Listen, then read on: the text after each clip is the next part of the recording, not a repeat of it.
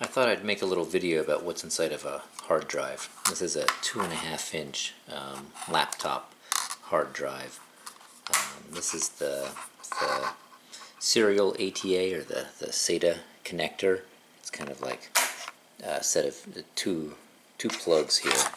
Maybe this shows it better. There's the power feed on one side and then like the data feed on the other side. But a hard drive has a cover, usually has a label on it. It's like an aluminum chassis, and then there's a circuit board on the other side. So I'm going to open this up and show you what's inside. Typically the cover has screws around the perimeter, and there's usually a screw under the label here. So I pried the cover off, and you can see that one middle screw hole that's under the label. That actually goes right here in the center of this arm. So what we have is this disc is the platter.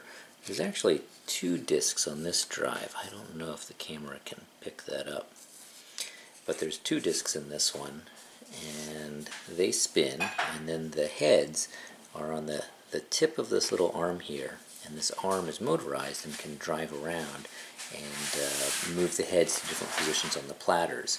And so the information is stored in circular rings, or like a spiral around the disc, and that's where all the data is.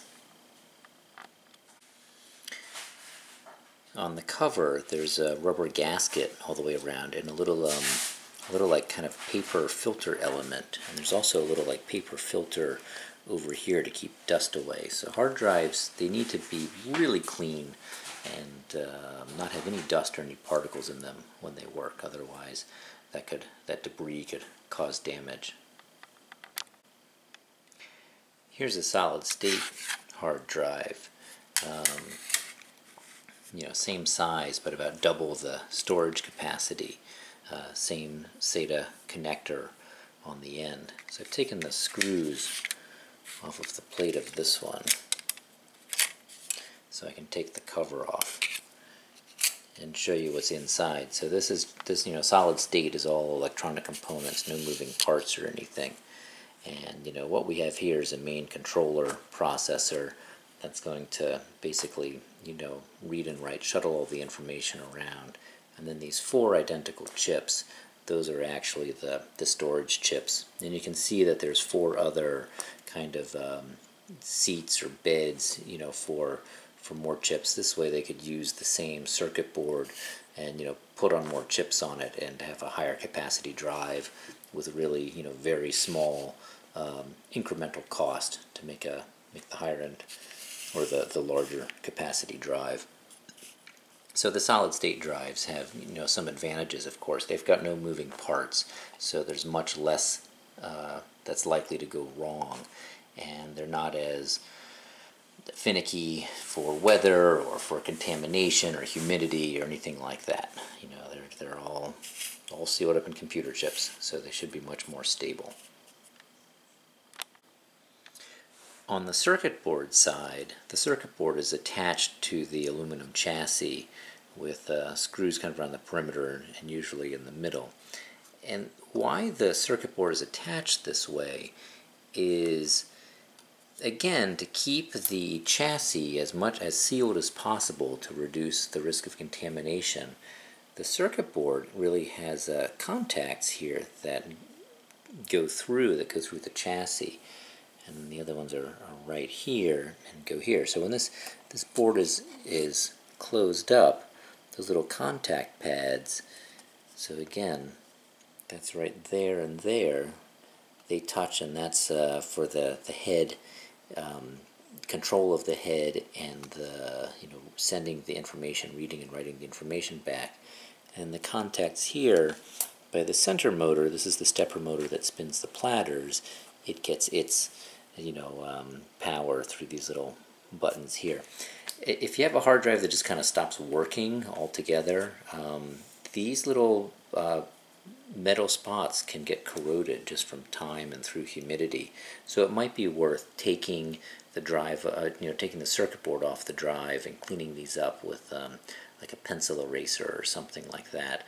Just be very careful, because there's a lot of surface mount components on this board, and if any one of these little components gets bumped off, then the board will probably no longer work.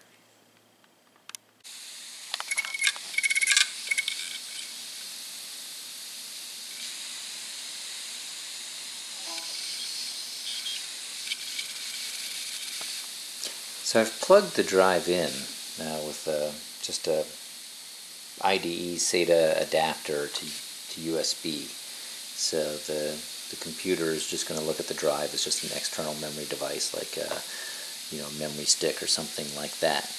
And I don't know how well you can see, but the platters are spinning, and the head is kind of in the middle of the platters, kind of in a ready state. And I want to point out that the head is pivoting around this spot here, and one neat thing about hard drives is that they needed a way to move the head precisely back and forth, but they didn't want to overshoot the position, so they wanted to somehow have a way of dampening the movement of the head. And so right under here is a really strong magnet, and the end of the head is a little piece of aluminum, or it's an aluminum arm. There's a little blade of aluminum that goes between two magnets, and it creates an eddy current, which is kind of like a self-dampening system. The faster the aluminum moves past the magnet, the more magnetic force is going to try to stop the aluminum, and that's a really good damper system to prevent the heads from overshooting. So since the drive has kind of initialized, it's waiting for me to do something on the computer, the heads have gone and parked over to the side.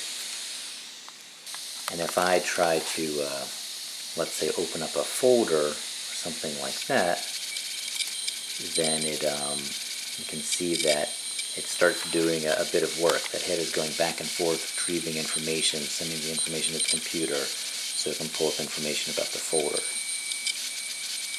or open a file, or whatever it's doing. So it makes some neat little sounds, and it's moving along. I've actually asked it to just tell me the properties of the folder, how many files, and the file size of the folder. So it's doing a lot of work to try to find out all that information. So when you ask a computer to access the hard drive, this is essentially what it's doing. It's also worth pointing out that if a drive loses power, while it's running or while it's transmitting information, as the disk is spinning, there's a spring-loaded, or there's a spring on the arm here. So when it loses power, the spring will pull the arm to the side so that the heads are no longer contacting the surface of the disk. So let's see if I can pull the power plug here.